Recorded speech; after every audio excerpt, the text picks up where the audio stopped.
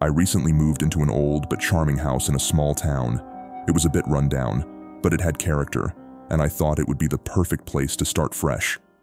One of the selling points was the attic, a large space perfect for storage and maybe even a little workshop.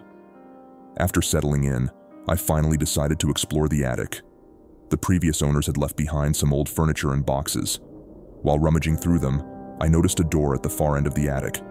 It was small, almost child-sized, and seemed oddly out of place. The realtor never mentioned this. Curiosity got the better of me, and I tried the handle. It was locked. Determined, I searched the house and found an old, rusty key in a drawer full of miscellaneous items. It fit the lock perfectly. The door creaked open to reveal a narrow staircase leading down.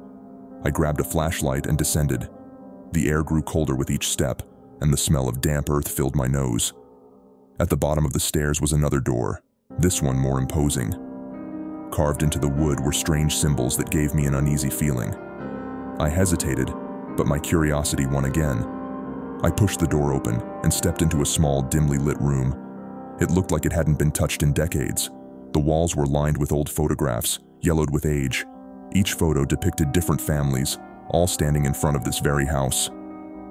As I examined the photos, I noticed something chilling. The same figure appeared in every one. It was a tall man, standing in the background, always with the same eerie smile. I felt a cold shiver run down my spine. In the corner of the room, I found an old journal. The entries were written in a frantic hand. The last entry caught my eye. June 15th, 1945. He's back. I can hear him at night, whispering through the walls. The man from the photographs, he wants something. I don't know how much longer I can keep him at bay. Suddenly, I heard a soft whispering behind me. I spun around, flashlight beam dancing across the room. Nothing. I told myself it was just my imagination and quickly left the room, locking the door behind me.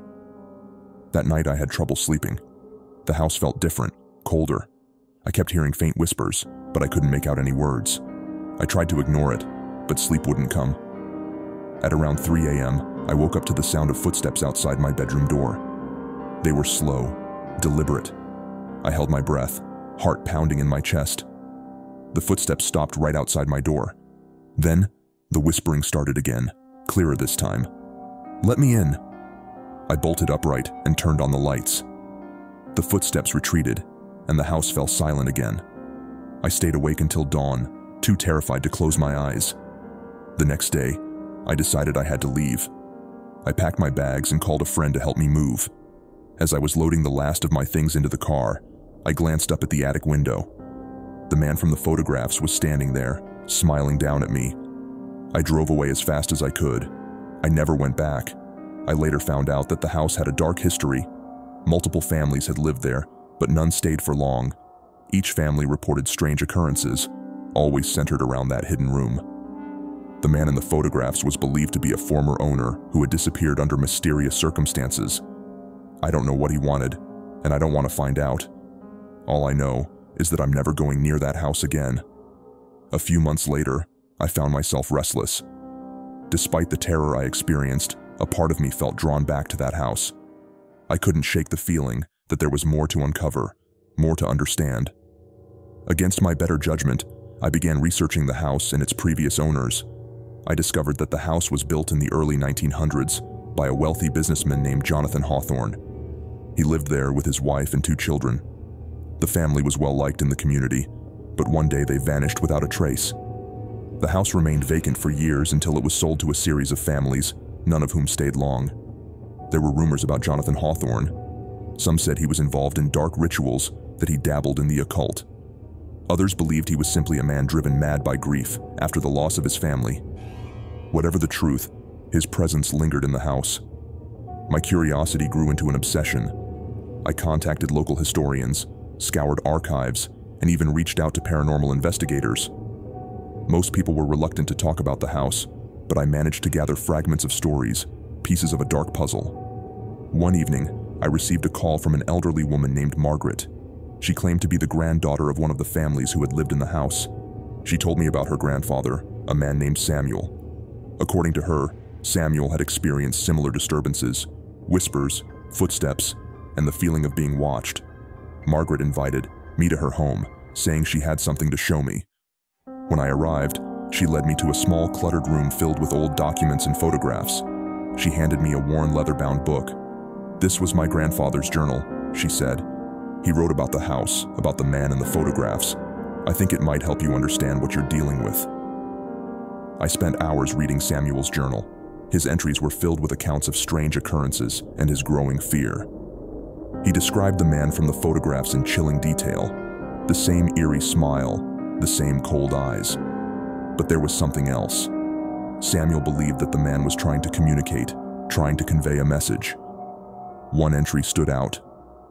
June 15th, 1955. "I've discovered something in the attic, behind the wall near the hidden room. There's a loose brick. When I removed it, I found a small box.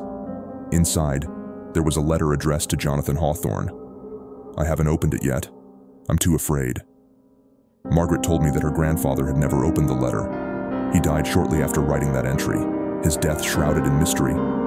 The box and the letter were never found. Determined to find the box, I decided to return to the house. I knew it was risky, but I needed answers. I reached out to the current owners, a young couple who had recently moved in. They were hesitant, but agreed to let me explore the attic under their supervision. When I arrived, the couple seemed anxious. They admitted that they had experienced some strange occurrences, but tried to brush them off. I didn't want to scare them further, so I kept my intentions vague.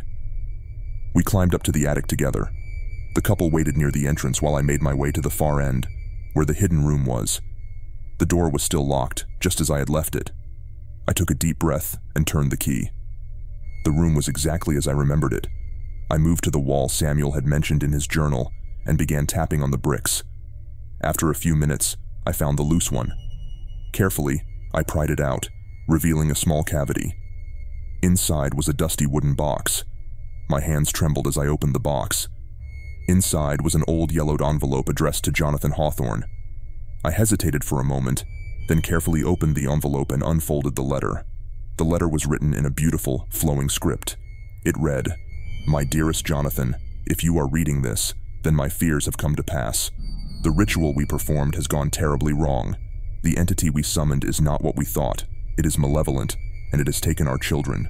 I can hear their cries in the night, but I cannot reach them. I have tried to reverse the ritual, but I lack the knowledge and the strength. Please, if you find this letter, seek help. There must be a way to banish this entity and save our family. Do not let our children suffer for our mistakes. Yours forever, Eleanor." I felt a chill run down my spine. The stories were true. Jonathan and Eleanor Hawthorne had dabbled in the occult, and their actions had unleashed something terrible. The entity they summoned had taken their children, and possibly countless others over the years.